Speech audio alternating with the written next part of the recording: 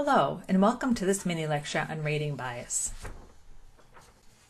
In this mini lecture, we're going to take a look at different types of rating biases, understand where they come from, how to recognize them, and reflect on biases that we might be prone to. So what is a bias? We're all human. Our thoughts on people are driven by our past interactions, their behavior, and a variety of feedback we receive, and these influence how we see others. Reality is we all have biases, but our objective is to understand these different types of biases and the biases that we might be prone to so that we don't act on them. So first, let's take a look at some different biases. First, there's the halo effect, and this is when a supervisor manager overrates an employee. It may be times when it's perceived that the employee can do no wrong. Any mistakes may be minimized, they might be blamed on someone else, or even just swept under the rug. The halo effect can occur when a supervisor or manager overrates an employee because of an individual relationship or some preference that the manager has for that employee, the way they work or the work that they do. So this could take the form of not seeing worsening performance, may attribute outstanding performance in one area of their work to another, or frequently it's something that the employee has done really well most recently, and that overshadows the things that the employee may not have been doing so well during their past performance. Similar to the halo effect, but just the opposite, is the horns effect. We've all seen employees, or maybe even been in a position where we felt like we couldn't do anything right. Even when we work really hard and do well, it might not be recognized. This could be the horns effect and is simply the opposite, as we said, of the halo effect.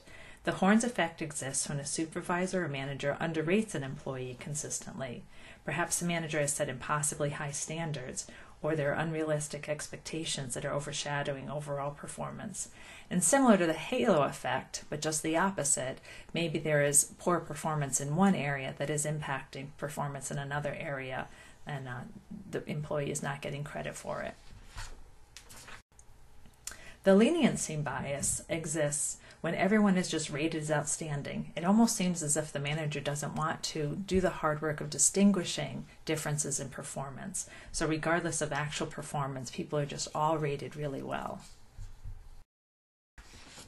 And just the opposite, the strictness effect and the strictness bias is when everyone is rated extremely poorly. We frequently hear managers say, well, people can't perform at an outstanding level consistently.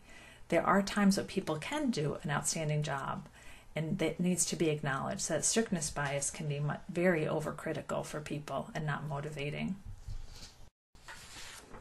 And then the average performance, again, is that manager who just wants to get it done, possibly, and everyone is just rated as average. There's no distinction between different levels of performance. So this is kind of a middle-of-the-road bias and doesn't allow people to see what their strengths and weaknesses are as they're going through performance reviews. So what are the implications? The impact of these rating biases is that it doesn't accurately distinguish the differences in performance that truly exist.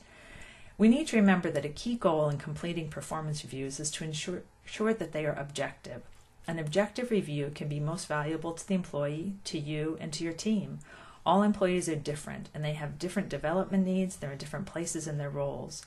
As you complete performance reviews, you want to make sure that you are finding ways to be objective and resist those rating biases.